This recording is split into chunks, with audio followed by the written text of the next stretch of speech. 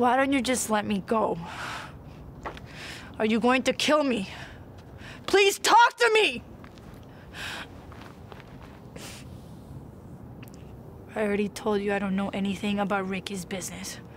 Whatever he has of yours, I have no idea what he did with it. We haven't even spoken since I left Miami a year ago. What is that?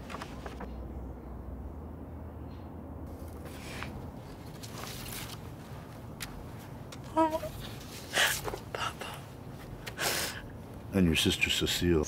Pretty girl.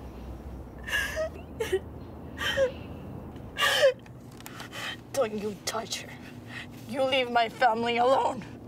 And if you're trying to scare me into talking, it's pointless. I don't know anything. You know, I'm starting to believe you. Then why do you keep threatening my family? Why don't you just let me go, please?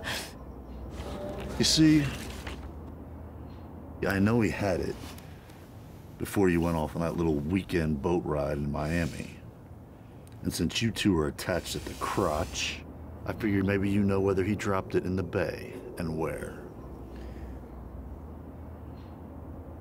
I didn't see him drop anything. Which leaves them. I guess I better go talk to them. Wait! Something you want to tell me?